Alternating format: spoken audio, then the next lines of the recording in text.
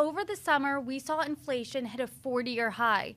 The most recent CPI report shows that inflation hit 8.2% year over year in September. So now we're seeing inflation creep into the candy aisle as Halloween approaches. Can you tell us more about that?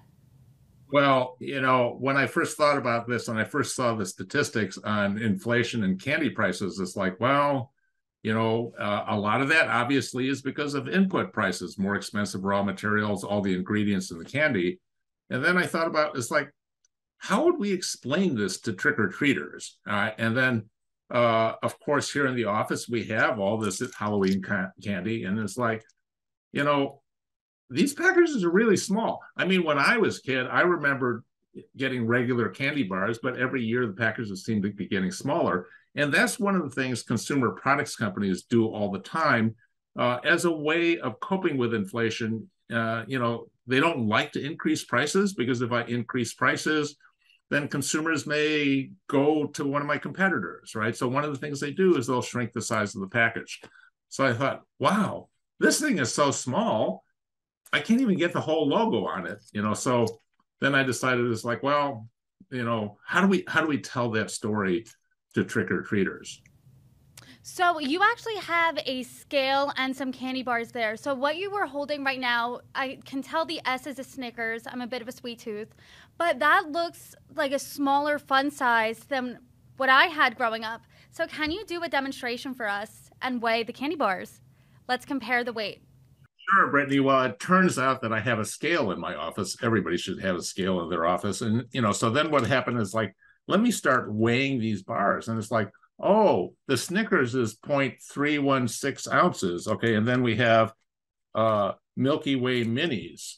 Oh, those are only 0.292 ounces. And then let's see what we have Three Musketeer. And you see the packages are so small. Oh, this is only 0.229 ounces. And it's like, boy, not only are packages getting smaller, it varies by brand. I went over to my assistant's desk and picked a whole bunch of Snickers and then weighed them just to get the range, just to get the feel of it. But I thought actually this is a great way of explaining to trick-or-treaters, to your kids, what happens when inflation hits food prices, which is maybe you end up getting less because after all, it's the adults who answer the door who are paying for this.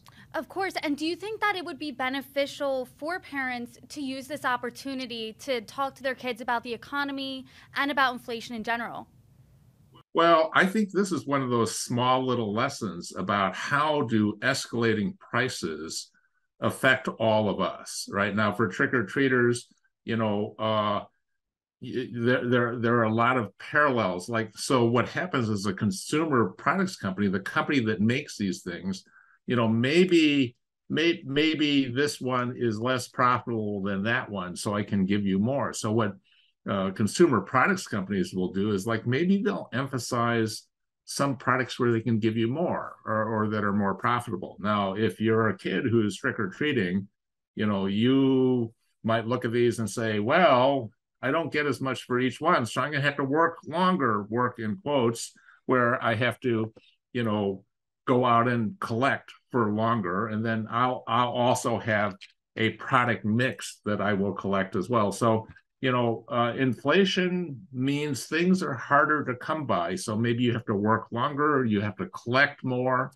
right? So it's kind of a mini lesson in economics in terms that everybody understands. And based on what you just showed us, the Snickers was the heaviest, so there's the most Snickers there. Do you think consumers are going to change what brands they buy based on the sizing of them?